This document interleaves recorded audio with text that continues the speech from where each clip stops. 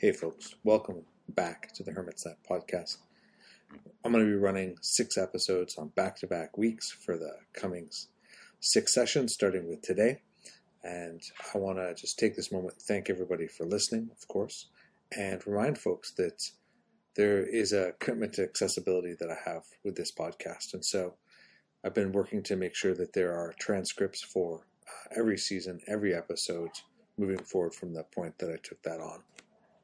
And we did really great last season in the spring, where people pitched in using either Buy Me a Coffee or through e-transfer or PayPal, both of which are available in the show notes so that you can help make sure that everybody who wants to partake in this great conversations that are going on here gets a chance to.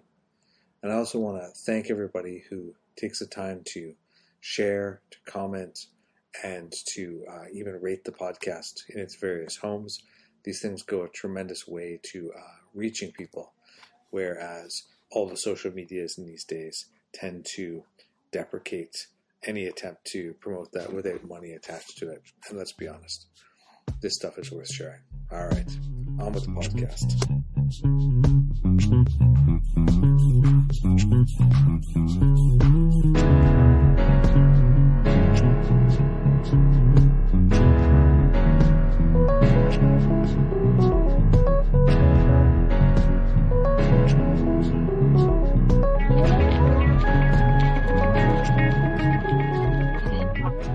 Welcome to another episode of the Hermit's Net podcast. I am hanging out today with my friend Enriquez. Really, I was thinking about why do I want to have somebody on the podcast, and I think that kind of in this time we're in, is COVID winding down? Is it not winding down? At least in North America, what's going on? It's such a chaotic time, and I thought, what better time to have a poet on? What better time to step out of maybe talking about things in the way that we're always talking about things with details and facts and ideas, and maybe step into this sort of other way of looking at the world as a way of sort of seeing ourselves through the next step of this journey, seeing a way out maybe. And all of those kinds of ideas. So Enrique has been on a number of times before. I will include the previous episodes in the show notes. But Enrique, number one, thanks for being here. And number two, thank you, Andrew. It's always fantastic to see you and to talk to you. And you too, my friend. So we talked a little bit before. It's been a while since we recorded one of these. What are you up to? What are you doing these days? Is poet even a word you still resonate with? Yes, I will trust the wisdom of my daughter, who tells everybody that I'm a poet. So now I have to live up to that, just not to disappoint her. But yeah, I actually like that word because I think that word implies that everything you say is open-ended. Mm-hmm. Whether for many years, I made a living as a fortune teller, so to speak. Yeah. And that means that everything has to come to some sort of solution, conclusion, something you give them like a pill that will solve something. Sure. And I feel freer. It's just poetry. Mm-hmm. And, it's like looking at I think a lot about the line, the waves draw on the sand. When the waves come into the sand, they draw this line that is constant, but it's always different. Mm-hmm. And I think that in a way, poetry is like that, or I hope to live a life that is like that. Mm. Well, so poet works. Yeah, I think it's complicated for people to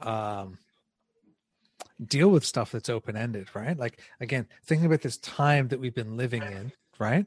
It has been uncertain and ambiguous, right? Which is not the same as open-ended, even though it's open-ended, right? Or maybe it is the same. I'm not sure. But it's been very difficult I know for myself, right? When is it going to end? Are my kids going to go back to school?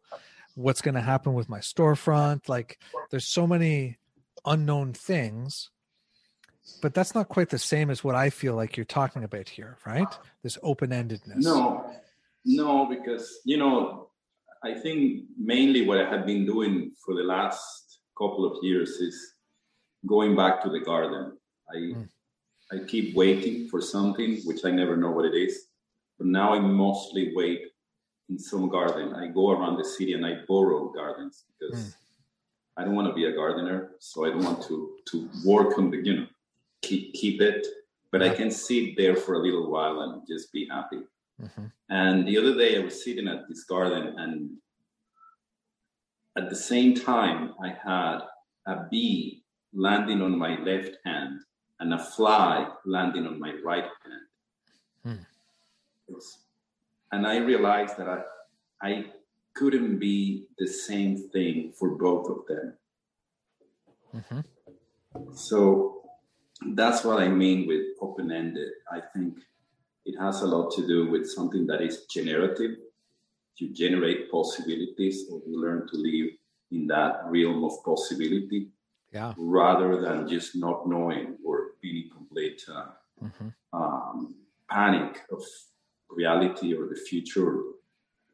I mean, I was talking to this biologist the other day, and he told me that maybe the original language, the first primordial language, is humming.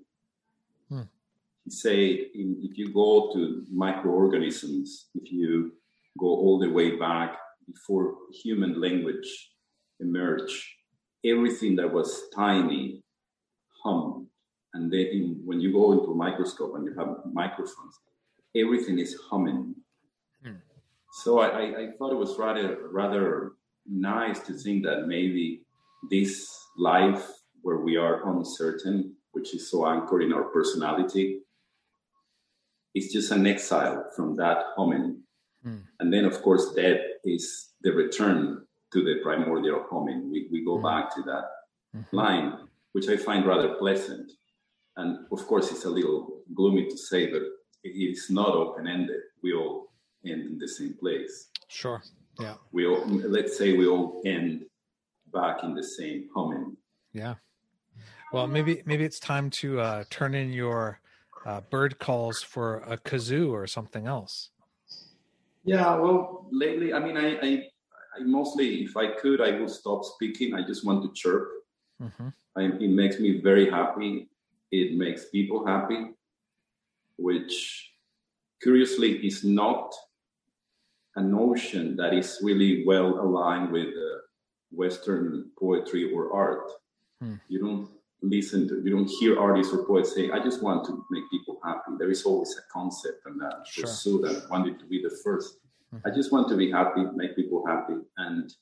But at the same time, I am constantly surprised at how, if you take people out of language, they find their own way back. And that's the surprise. So you could say, yes, it's something like birdsong is open-ended in the sense that you are not conveying any semantic content. But at the same time, that rhythm carries everything within it. So whoever listens to it finds that thing they were looking for. So it is very pleasant. And on top of that, lately, my actual conversation with the birds has become more active. So there is something there that is, the other day I saw this bird, and he was behind this fence, and I started calling, and he went down on the ground, the grass, and then he would kind of crouch and peek with his neck to look at me. And he will jump, leaping around until I just kept making the same sound. And finally, he flew on the fence on top of my head for a little while and looked at me. And there is something nice about thinking that eloquence could be just that sense of being able to sustain your voice. It's not about saying a lot. It's not about saying weird things or beautiful things. It's just sustaining your voice so the other finally can find it. So the other has a nice place to land. Yeah. Right. Oh, Yeah. But it's nice, actually, you say it like that, and maybe our voice is a nice place to land. Mm-hmm. I think so, right? I mean, that's certainly one of the things that I really sort of appreciate, and like people, like I like being calm. I like calmer things. I mean, except when I don't, right? But I think that sort of being able to hold that calm space for people, right? And to sort of make a space where they can make sounds, right? And sometimes it's not even about the words they say. They're going to say a lot of words, but it's more about that exchange where it's like, listen, you can come, you can sit on my hat. I'm going to make a rhythmic noise, and you're going to do whatever you need to do here.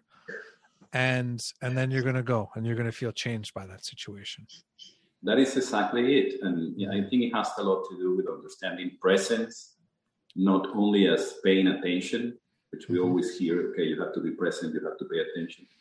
But it's about becoming a presence. Mm-hmm. So you become like a drop of water that when it hits the surface makes waves. Yeah.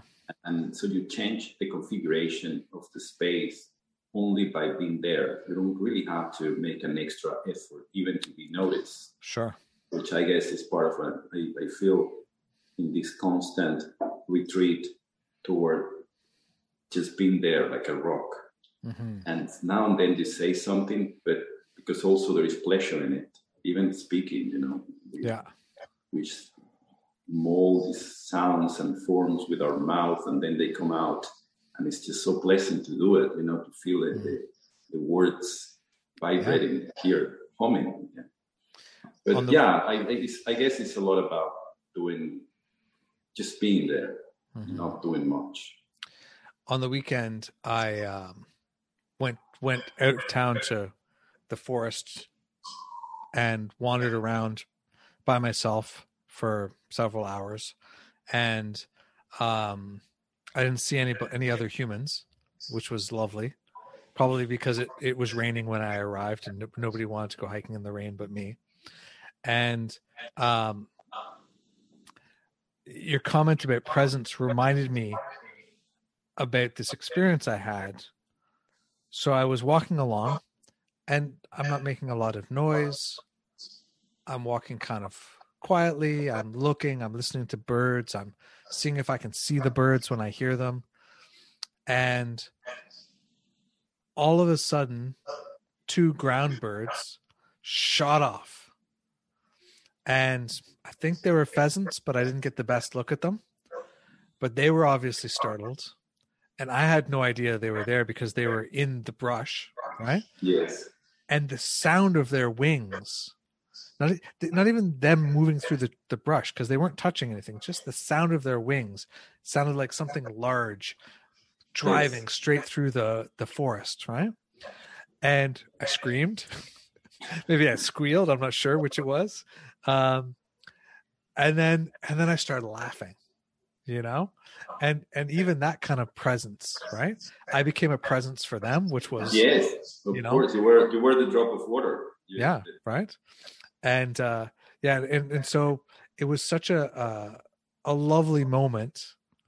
And I think, because I've been thinking about my time, because I arrived and I was kind of hungry for an experience. I'd had an experience recently, and I was curious if I could sort of recreate it or reconnect with that energy.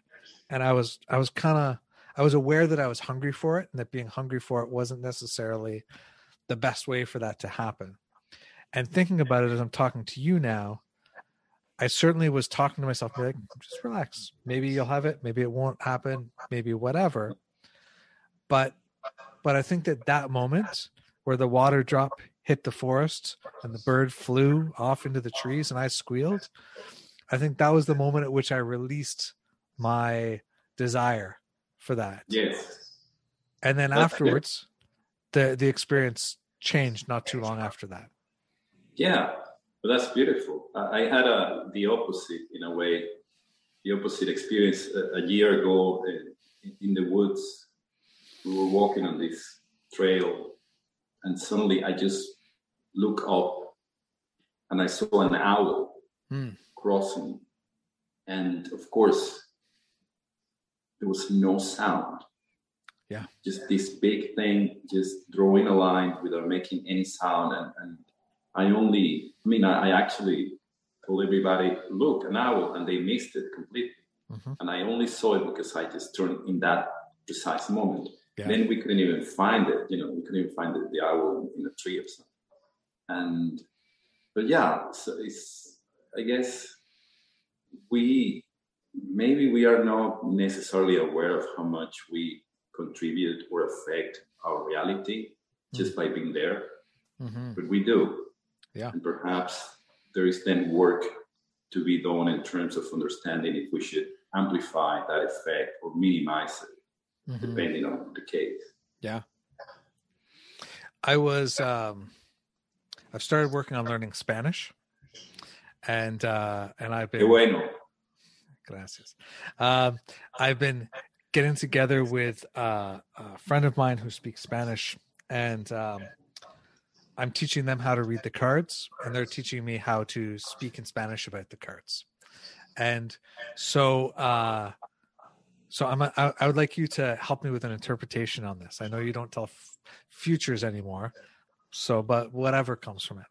So we were sitting there and we were talking with the emperor, and I noticed, and I've spent a lot of time in their space, and I've never seen a bird do this before, so it stood out to me, that a bird came and landed on their windowsill, despite all those spikes that are supposed to keep it off, right? It was a sparrow, so it could kind of weave around. And it sat there, and it was obviously looking through the window at us, So what does it mean? What does it mean, Enrique? Well, it means itself, right? I mean, it is what it is. But I think, it's interesting because the emperor, at least in the Marseille Tarot, you could have him looking to the right or looking to the left, depending on the deck you're working with. And in ornithomancy, telling fortunes or finding signs, when you look at birds, you have this idea that either the bird appears to your right or it appears to your left. And usually when it appears to the right, that means yes. When it appears to the left, that means no. So I just see the relationship between all those things. And of course, I don't know if the bird landed right or left. To the right, to my right. Yeah, so it was probably confirming everything you said. Uh-huh. There is an old, superstition in Spanish cartomancy that says that if you're reading the cards and a dog barks in the distance, everything you say gets reversed. Which here in New York, we never hear dogs barking, so we're safe. Uh-huh. I guess it's similar. Yeah, it's nice to think of, of that. It's just a presence, right? A presence. Mm-hmm.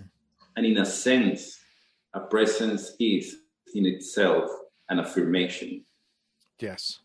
It's the bird cannot mean not bird. Yes. There. So you could take it as a yes. And that's something I have been thinking a lot, and it kind of freed my mind that when we talk about signs only say yes or no. Everything else is psychoanalysis. We move away from this, harsh truth of the yes or the no. And we say, well, maybe a yes is not a yes. Maybe a yes is this and this and this and that. So we use language as squid ink to run away from the reality of the sign.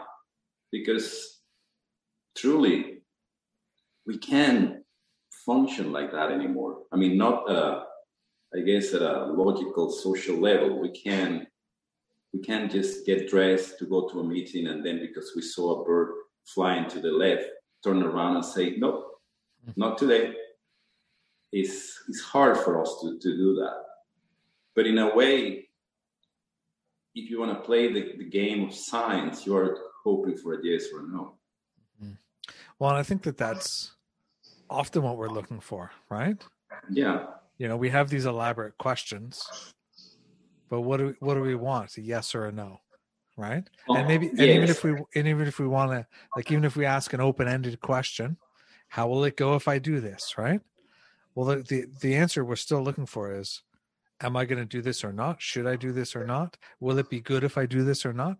Which is all yes or no questions, right? Yes. Well, I mean, actually, we want a yes or a no in terms of how, if the experience is going to be fruitful, that is in itself a positive response. That is a yes, even if the word that we use to define it is not a yes.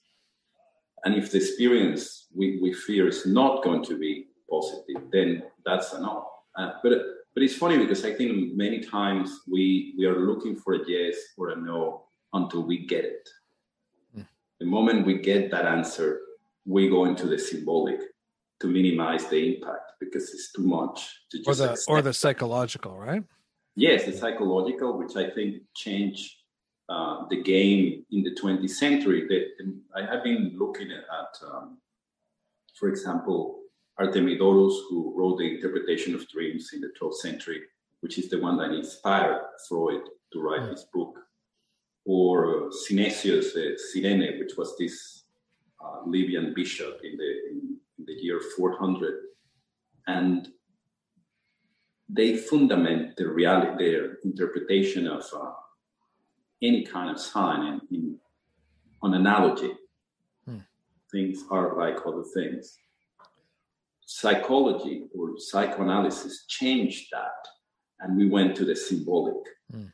So there is no real correspondence, visual, formal, between the thing we see and that thing it represents. It becomes a stand-in for an abstraction, which allows to go to escape from reality into this inner world that is pretty much made of language.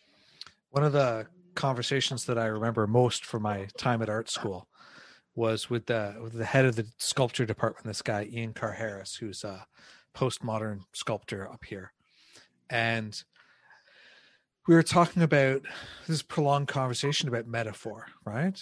And finally we got to, we're like, you know, post-structuralism, lots of words, blah blah blah blah blah, right? And finally Ian said to me, he goes, well, Andrew, what's the difference between metaphor and reality? And I thought about it for a moment, and I'm like, there's no difference. It is the mechanism through which we can actually understand and relate to it, right? Yeah. And you know, and I think that idea, you know, has well, for me, has permeated my career, right? It's been such an integral part of it. I think that understanding is why I find Orisha traditions and their tendency towards proverbs and stories as being so deeply fruitful, you know, because either we're gonna use a metaphor, you know, or a story to it's like, well, this is like this story when this thing happens.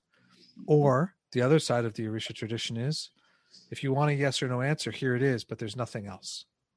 Should I do this? Yes or no? Yes? Okay, done. End of conversation. No why, no explanation, no analysis, just boom, go. You know? Well, and I guess that's I do find something reassuring about that. I can see how especially in the tarot world, which will be the thing at hand, so to speak, the movement has been against that. And many times when I'm teaching people, they always recoil and say, oh, but that's a yes or no question. We shouldn't ask yes or no questions. So, but what else is there? Yeah. You know, but we are being trained to think that that's to be avoided. Yeah. Because in a way that there shouldn't be like yes or no questions. And going back to the beginning, I think that is all. When we move away from presence or absence, which is yes or no, all we have is language, which means that we are in the realm of the imaginary. So of course it can go either way, which is where it's difficult, you know. Yeah. Because Eventually you find the answer you want to hear because you twist the words until they come around in a different way, which is the way that is more pleasing. But it's not necessarily, I guess, I will say honest. Yeah. Well, you've been spending your time in gardens, especially starting this summer. The where I live, they're doing work on the parking garage, so they've ripped out my garden. So I've been spending time in the woods for the most part, or out in nature somewhere by the water and so on. And I've been having a lot of presence with a lot of very interesting beings, and I have a lot of people ask me, well, what did it say to you? What did it mean? Right. And there are definitely ideas that come from that experience, but it is, as you say, is really about the presence. I was, we rode out to this place and sat on this point out on the lake, me and a friend of mine, and we talked and we watched the sunset for like an hour or an hour and a half. And it was the most crystal clear of days, and the water was stunning. And the light, the way it went down was just perfect, picturesque and perfect. And this fox kept coming to say hello to us. And I noticed it first behind me. And then as it got used to us being there, and I think especially as we got quieter and quieter, as time went on, it would get closer and closer, right? And it spent the whole time kind of circling back and checking in on us, circling back and looking at us, and so on. And what does it mean? I mean, certainly to me, it means it's a yes, right? Yes. It's like a big yes. What do you need? Yes, this, more of this wonder, more of this awe, more of this wordlessness, right? More of this, with the person that I was with, this real presence and real honesty, right? That uses words and silence. Because, yes to all of that. Exactly. In the fox becomes reality saying yes to you, accepting you. And at the very end, that's what we want. We want to be part of reality in a bigger scheme, right? Not just here and there. And it will be silly to say, well, in the Lenormand deck, a fox is a cunning individual that is going to rob me or something. So now the message you will get from this experience is that somebody's going to cheat you of your money tomorrow. Yeah. That trivializes the experience and makes it small, right? Yes. But so you just accept the presence. Also, I think that what has become very important for me is to be able to look at something without expecting anything from it. Yeah. Because the moment you do that, that thing reveals itself in all its angles. When you are aiming at an answer, a message, something, you only get to see the part of that thing that looks like you. Yes. You get this reflection and you say, got it, go home. No, that thing is not about you, and it's more complex than you, or more complex than you can imagine. So it expands your reality just by looking at it. Yeah. And I think that that's a big challenge in magic for people, right? People are often looking for a reductionist point of view, right? Oh, this is this God, and this God is about this thing, and I do this with them. Or, the Orisha or whatever, like all of these things, or the fox, and those things from my point of view are completely separate entities with their own full scope of experience and presence.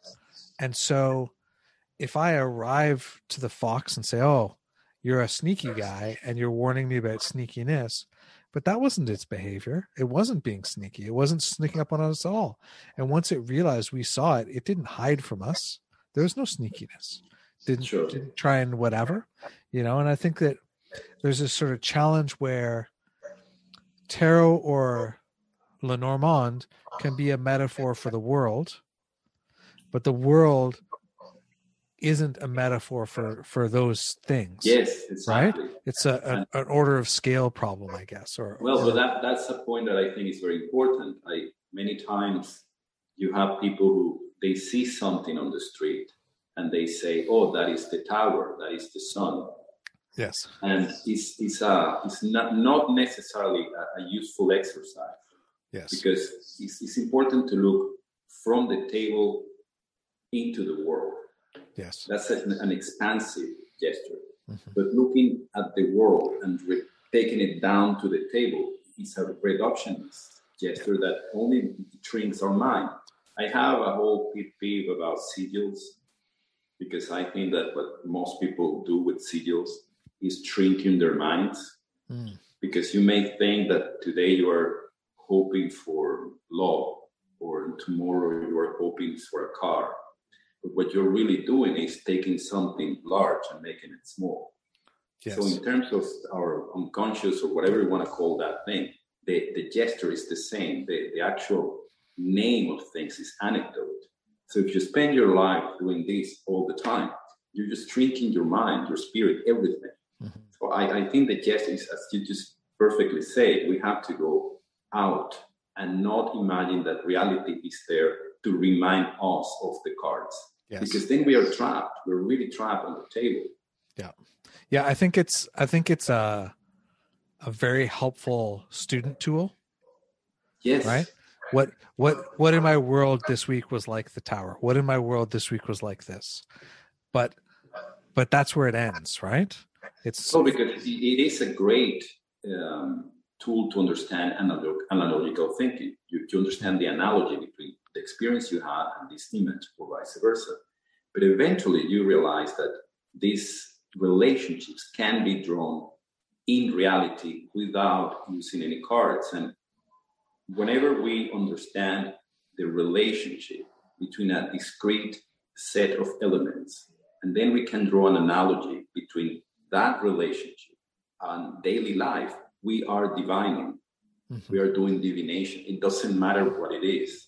Yeah. So having to pass always through the cards is like taking one step back. And at the same time, I acknowledge that for a lot of people, they just want to play with cards. And that's which is lovely. Yeah. It is lovely. Yes. So that's different, because then what I'm saying brings no solace. Mm-hmm. You just want to play with cards and compare this card with the other card. That's a different game. I'm interested in understanding, having because you say something, I think it's important. There are yeses and nos in our, as we walk through reality. But I don't even think they feed or they respond to questions. They respond to our inner dialogue. We got something going on. And maybe we can't even put that into a question. It's just what we are experiencing. And suddenly these presences or absences feed into that. And you feel validated or not, or encouraged to pursue this avenue and not the other. Mm-hmm. And it's an entire dialogue that mostly happens at a symbolic level, that is not even something you can bring down to language, which is when it's very hard for most people. Yeah.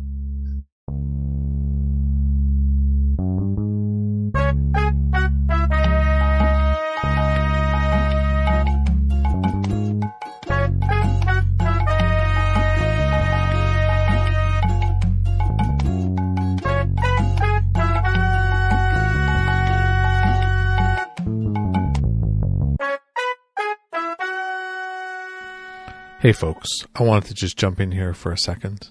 Remind people that the Hermit's Lamp is also a store.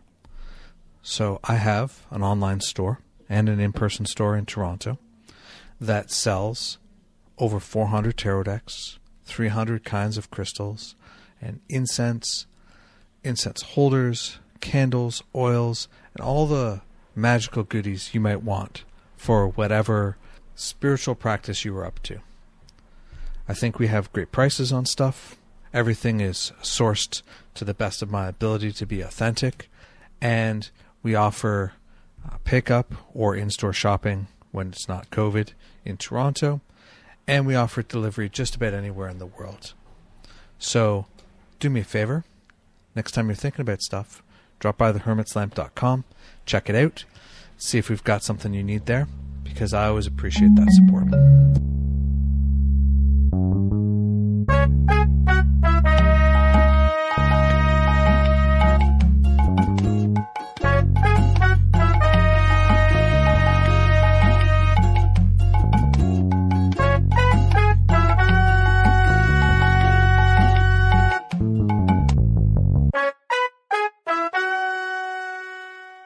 Well, I don't read the cards for myself so much these days, but when I do, it kind of proceeds along that arc. So I mean, like obviously sometimes like I use cards for business decisions, and I'm like, should I teach this class or that class? Flip, flip, flip. Yes, no, whatever. But the thing that I do for myself, in some ways, could be described as taking myself from wherever I am, in my head, in my emotions, grumpy because I haven't had my coffee yet, who knows, right? And moving towards that state of presence, right? Yeah. And so I will do a quick open-ended, no question divination with playing cards. And then I will do a quick 3 cards, trumps only, Tarot de Marseille. And from there, then I will move into this Land of the Sacred Self Oracle that I made, the surrealist landscape kind of thing. And then I will proceed from there into really what amounts to a state of being, a state of presence, and there might be, as you say, notions and ideas, and sometimes some of the stuff from the other cards will flow through and there'll be something to it. But really what I'm doing is I'm aligning myself towards presence by sifting through the day-to-day, my mind, my heart, and other bits and pieces, and documenting those things. And I never reread my readings. They're just journal process, right? Even though there might be something in them. If it's important, I'll remember it. And then moving into this state. And to me, that work, much like my work with sigil magic, most of my sigil magic is working into that state of presence and then seeing if there's anything left, right? And if there is a desire, that then expressing that, even though it might become wordless and just purely visual. I guess the key issue here is how do we differentiate or separate signal from noise? So we are around, we're surrounded by all kinds of things, and then we say, well, but that's a sign. Is it a sign? It's just noise. And for example, when people used to divine with birds, I realized that their strategy is either to define a field, which is what they always did. They drew a templum in the sky. So you say it's within this frame. When the bird crosses the frame, that is the sign. Everything else is noise. Yes. Or they will have just specific birds that are the ones who give you the sign. So famously, we have crows, they have a horrible reputation, and people mostly dislike them, or they assume they are bad signs, bad omens. Then we have pigeons, which are good, and then again we have this almost infantile thing of white and black, which I resent because I have had fantastic conversations with crows. And again, it's really, I see, and I'm quite amused and also a little concerned, because if I am talking to some crows in public, people get freaked out. Sure. They don't like that. So I see them, they dislike, the fear. And it's all built in this nonsense that they are birds of ill omen. But I understand the strategy behind it. You have to reduce the field where you bring you get your signs from. So it's only that bird. In Taiwan, they have one bird. And it's a little gray bird, and that's the bird that speaks to you and gives you sign. All the others are somehow complementary to it, but they are not the sign giver, right? And this is a commonality in many places. Also, this idea of right and left seems to appear everywhere. Sure. And weirdly enough, again, we have the idea of the sinister hand, which is bad, and then the right hand, which is good. But in any case, my own way to understand a sign is as the insistency of a form in time. So I could see something once, and that's okay, but it's not yet a sign, because I'm not looking really for an answer. I'm looking for a process to engage with reality. So I need to find that thing again, and maybe again. And of course, it reappears through analogical pairings. I mean, maybe now it's a red bird, but then it's a red toy.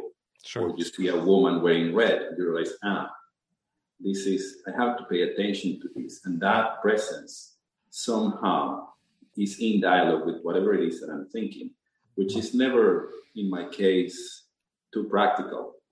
Sure. And I'm always entertained with nonsense. So they fit my nonsense and they inform that nonsense, but it's never about if I should order fish or chicken at the restaurant, or, the other day, somebody was working with me on an exercise with the cards, and they say, well, I asked the cards if I should ask something to the cards. And say, well, for that to really be something, it will be like flipping a coin to know if you should flip a coin. Yes. So you should do it for the rest of your life, in such a way that you spend the rest of your waking life drawing cards to see if you should draw more cards. And then you become literature, and that's something. You become like an Escher drawing. Exactly, yes. And you say, you gave your life to this powerful image, and that somehow can inspire or amuse. But that sense of having to ask something, the cards, the coin, the runes, about every single step a person is going to take is almost like a mental illness. Sure. And it's also, I think, very common that people start with that, right? Yes. I mean, I remember a stage where I was more on that side of things versus where I am now, And I think that a lot of these things that we're talking about, they're almost like, if we think about them as like developmental stages, Yes, moving absolutely. towards presence, right? And I think it's more like, do we get stuck in that one, or do we continue, and not that we're continuing towards anything as such, right? There's not like I don't mean it in a hierarchy kind of way or in a like overt goal, but in a like, in order to learn, we have to absorb, take on postures and things that aren't ideal to be sustained forever, but they're very functional as a part of the journey. And then we can shed them. Exactly. We outgrew them, and then we keep going. And I think that part is very important, because we all start with the same questions. Yes. How can I do whatever it is that we want to do? Yes. And then we get answers. We manage. The one who wants to learn to read shells learns how to read the shells, or you learn how to read the tarot, or you learn how to write a novel, whatever it is. And halfway, I mean, if you stop there, and that's maybe a problem a lot of people have, is that they think that the moment they answer those questions, they know. And if you keep going, you find other questions that you can't foresee when you are trying to figure out how to do that thing. Yes. And we all saw this, because you start wondering, how do I read the cards? How this is that? And then you go and you are reading, and your mind is blown, because the other person actually gets it, or believes it, or they are there, and it turns out, this actually works. And eventually you move into deeper questions, which come with a sustained practice. As you keep working, new questions arise, and in a way, you move on. I think that, going back to something you were saying, I see now the tarot as a wonderful scaffolding for the gaze. Yes. You build this thing that sustains, it teaches you how to look at reality. Yes. And the moment you acquire that ability to look at things, you basically dismantle the scaffolding, which is what people do here with buildings. Mm-hmm. A lot of people move to live into the scaffolding. Sure. Yeah. Because actually, I cannot even convey this really, but where I come from, nobody spent that much time, effort, and materials building the scaffolding. Right. They're kind of crappy. Yeah. So you look at them here and say, somebody could actually live there. They're beautiful. Actually, around here, there are like a more modern scaffoldings that look like works of art. Yeah. So in Toronto, I don't know if they've been resurfaced in the building or what they've been doing, but they put up the scaffolding and then they wrap the whole building. And I mean like a 20-story building. They wrap the whole building in fabric. And then so people are inside, like in a tent attached to the outside of the building via scaffolding. Exactly. Right? So it's like that. And you realize, yes, this is a wonderful construction, but it serves a purpose for a moment. Yes. And again, the main issue there is to understand that some other people are still at that level. So I try my best not to discourage people love for the tarot, excitement, because we all felt that. But it's also I need to kind of to hint at the fact that there is more. That is not it. And isn't that poetry? Doesn't poetry invite us to see that there's more wherever we're looking? There's always something more. Yes, and in our stance in reality, there is I guess a deeper but at the same time wider way to interact with the world, which is not just looking at little cards on a table. Yeah. And because physically, if you think about it, if every time we have to look at reality, we have to look down, it's a little weird. Yeah. Because everything is out there. Yeah. You know what's funny about that for me is, so I made an agreement with reality at one point that I would not do this super open-ended interpretation, right? The red in your scarf, your pocket scarf is not the same as the cardinal, is not the same, that I would not do any of that kind of thing. And that I would not look at numbers and this and all these other things, right? That the only thing that I would accept as a sign from the universe is a playing card found on the street. Okay. That's it. Yeah. Only one, right? It's the only thing.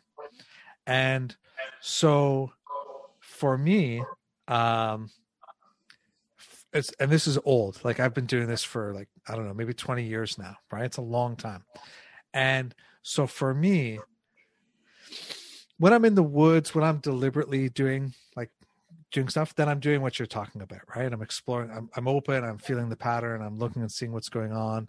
One thing leads to another, metaphor becomes metonymy, becomes spiritual presence in relationship to the world, right? But when I'm walking around my life, I'm not thinking about any of those things often. I mean, unless I'm chewing on them for some other reason, until I see that card on the ground. I look down at the little card, but on the ground, not the table. And then I interpret it, not as a yes or no, but as a predominantly through their relationship to tarot cards, because I don't really read playing cards that much. Sure. And so I go the opposite direction, right? I take that as a moment where the cards say, here, Andrew, now it's a time to look at a card and look at a meeting and explore and understand what this means for you. So it's kind of, it leads to the same place, but it takes a different route, which is interesting. Yes, of course. I know actually many people who do that. And again, it could be anything. It doesn't, I mean, that's an actual agreement to decide. Because we go back to the idea how to separate sign from noise. And you say, well, everything else in a way is noise, and only when the card appears, that is the sign. Yeah. And I like go ahead. I like that it's rare. Yes. Sometimes I'll find them like for a period of time. But often it's maybe like 3 or 4 a year, It's not a lot, right? Exactly. Well, it depends.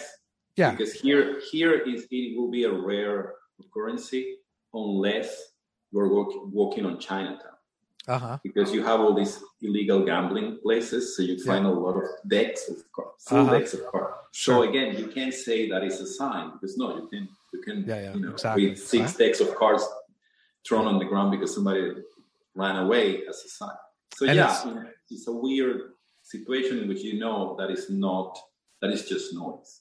Where we all the time we're trying to differentiate that, and actually that's, I guess, the main question when people come and they ask you something. They say it's not only what does this mean, but it's the first question in their minds: is this a sign or is this just noise? Yes. Yeah. And I think the other thing that stands out for me in regards to that too is, so in Canada, we don't use pennies anymore. We round up or we round down, right? There are no more pennies. And so whereas before we did this, you would find a penny all the time, right? Like they were meaningless currency that if you dropped them, people wouldn't even bother to pick them up often. It's like, it's just pennies, right? But now if you find a penny, well, it's really rare because nobody uses them for anything. I have a pile of them in my house that I use for ceremonies, but it's interesting too how these signs change over time, right? Of course, and it's again, it has to do. I do feel that scarcity is important, and that's why, for example, people will say only ravens or hawks or eagles are to be used for divination, because you don't see one of those every day. Yeah, it will be harder to think of sparrows as a worthy sign because I see tons of them, or pigeons, yes. Yeah. But of course, at the same time, it all depends on the context, because when you are in that situation where you're looking at this card and then the bird comes to you, yes, you accept that presence is there. I mean, it's not just a bunch of sparrows in a cafe. But I had the other day, I have wonderful friends, luckily. So I was having coffee with one of them and I left, and she sent me this little video like a minute later. And I stood up and left. We were sitting outside. And as I left, a sparrow came and landed on my place on the table. Mm-hmm. So she decided that the conversation wasn't over. I had just changed my voice. And she kept present. She kept talking to the bird. And of course, I have wonderful friends who they entertain my nonsense at that level. But again, it's not the same, all the sparrows on the ground as the sparrow that comes on the table after I left. So a key to understand, to tell sign from noise is that it's scarcity or it has to be rare. I mean, when you see a fox in the woods, even if they are supposed to live there, it's a very rare occurrence. We don't do that. Yeah. We don't see foxes all the time. Mm-hmm. So you understand that it's a presence worth contemplating. Yeah. Or like the owl, right? Yes. They're silent. So not only can you need to be not only there, but looking in the right direction. I had an experience last summer where I was riding along this bike path and I saw this giant bird fly across this field and land in a tree just in front of me, and a small tree, and so I slowed way down, and when I got within about 10 feet of it, I could see it was this owl, and we just sat there for I don't know how long, a long time, just looking at each other, and then it left, and I was like, oh, what a wonderful experience. And just that moment, we were both headed in the right direction, yes. And our things aligned, we had our moments, and then that's it. Yes. No, it's for example, a couple of months back, I was around Lake George in the mountains, and I realized something. I spent most of my time looking up because I'm looking at the birds or I'm talking to the birds. But every time I looked down, there was some sort of creature on the ground. It will be a moth or a beetle or something. So the entire trip became about remembering the ground. This idea that, you're all the time up here and looking for this thing, but at the same time, if you're not careful, you're stepping on something that is equally alive and it's down there. So that sense of correspondency or awareness became the message. Yeah. That it becomes what I learned, which again is not necessarily, it allows you to understand how to be in the world, but it's not necessarily a solution or a close, ended answer that says, okay, that is what I do now. No, but it is in a sense, right? I mean, you understand that in a way you're looking here, but there's something going on there. And there's always this sense of understanding that our attention and even our intention doesn't limit nor define reality. Reality is way bigger than that. Yeah. Mm-hmm. I mean, in some ways, I think reality is an invitation to be bigger. Yes, exactly. Right. So that's, because the other day I had to walk with this friend of mine who was really upset for a couple of days. And when I said goodbye to him, I walked back home and I noticed this sign on a wall. There was advertising for a beer, and the brand or the image of the beer was a badger. So it was like the head of the badger with the mouth open, and I thought, is this an odd brand for a beer? But I guess they ran out of pirates or whatever. Sure. So I kept walking, and then I saw another big head of a badger on the back of this truck. And that turned out to be the image for a company that drills the ground. So it's like badgering, right? And I thought to myself, well, I mean, it became a sign, because it's not something I saw once, but it came back to me. And because when you're looking at signs this way, time doesn't move in a linear way. It allowed me to understand my friend. So I texted him and explained to him, I saw this and I saw that, and you are the badger. Because he actually spent 2 days badgering, not me, because I was just listening, but everybody else in his life. And I think that the key there is that the moment you grab that sign and you say, as he did, yes, I am the badger. The moment you take it, there is the implicit idea that you can let it go. So you can be the badger today, not necessarily tomorrow. And I think that in that sense, it was useful for him. But I guess I'm in this weird situation in which even if people expect me to give them that, I am at the mercy of chance. I didn't know what to tell him. I just listened to him, and eventually I got 2 badgers in a row, and I say, okay, this is what I. Yeah. So I wait, and in a way, I don't think I can really. I notice things. If I notice them, actually, my modus operandi is to wait until something happens. If it makes like the bee and the fly. If I manage to put that in language, if I can write it down in a way that it conveys what it was, I pass it along. Yeah. So my daily work is that I look at something, if I can present it in language, I pass it along to different people randomly, in the sense that it will be the people who come across me that day. Whoever wrote to me, send me a message.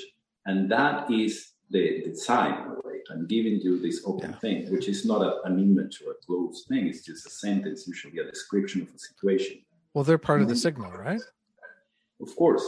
Yeah. And then they are set in place by the other person. The other person take that thing, which is open-ended again, and defines, okay, that fits in my context this way. And it's fantastic because for me it's different every time. Even the same thing that I'm describing is different for 2, 3, 10, 20 people. And it's similar when usually only do it on the weekends now that I go around. I take a long walk with my daughter, and then I record myself talking like a bird. And I share that with people, and everybody who wants to actually get my bird messages just have to message me, and I will remember them. But then, and you should do that. It's a lovely thing to arrive in your inbox. Yeah, so it appears in your inbox out of nowhere, and you're not expecting that. So it redefines your reality for a moment. You say, oh, this came right when I was doing this or that. So actually, I just remember something that I thought was really lovely. This friend of mine told me that there's this lady in her town that they call the Blessing Lady. Okay. And this is a homeless woman. And she will throw blessings at you or curses, because you can have one without the other.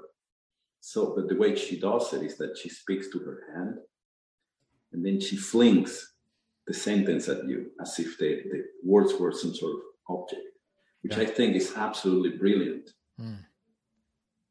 So I asked my friend, okay, but can you give me an example of the things she said? And she said, well, one time she told me, the asphalt is as hot as the sun. Beware of the number 7 and cell phones. And of course, it's okay, whatever. And I realized that lady just right there, she drew the perfect class on how to look or find signs. Because the first half of the equation says, the asphalt is like the sun. Yes. So she's saying it's all about understanding the relationship, analogical relationship between things that feel or look the same. So you could say the asphalt is to the sun as the number 7 is to X. And the point of the operation is to find the value of X. Yes. And now you have the awareness of this. For example, again, going back to the badger, I'm looking at this weird beard that has a badger on it. And now I became aware of that form in such a way that I'm more prone to recognize it again if I see it. And that, I think, is mainly what happens with cards or that kind of oracles. We find an image on the table. And by image, I don't necessarily mean the tower or the emperor. I mean the construct that we arrive at when we see these things. And now we became aware of that image in such a way that we can recognize it when we find it again. And as we find it again, it's never the same. So that new incarnation of that image expand what we understood about the first one and vice versa. And then we find it again, and that understanding gets expanded in time. So we are truly in a dialogue with reality. Yeah. And I think that the beauty of this is that when you find this recurrency of a form, what you really find is a rhythm. And that rhythm is like the song of a bird. There's no difference. Or it's like the sun going around, making the asphalt halt, letting the asphalt cool down, making the asphalt hot, letting the asphalt cool down. Well, maybe that's the perfect place to leave it for today. Go ahead and look at the asphalt, people. See what happens. Yes. Solve for X. What is it? Let us know. Yes. Such a pleasure to talk to you. Thank you. You too. For people who want to find you, who want to receive your lovely bird conversations, where do they hunt you down? Well, I'm only on Facebook. I don't post or share much, but I am there. So if you send me a message, I will basically know you or be aware of you. And then when I make a bird message, I will happily send it to you, whoever it is. Yeah, so good. All right. Well, thank you so much. It's been a delight as always. Same here. Thank you.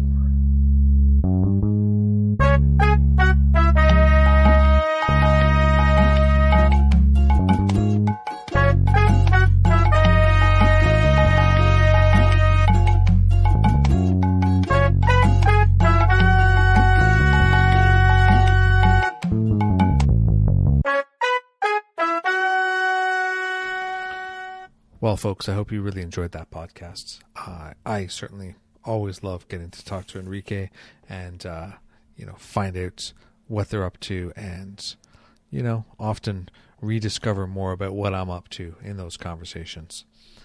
Do me a favor at the end of this episode. As mentioned in the beginning, please do go check out supporting the transcription process so that everybody can partake in these conversations and, give it a share, give it a like, do those things, right? Go back and reshare it with people and let people who would be interested in this about it, because I think these conversations are important. I think a lot of these conversations that we're having on this podcast are rare, and I think they need to be out there in the world.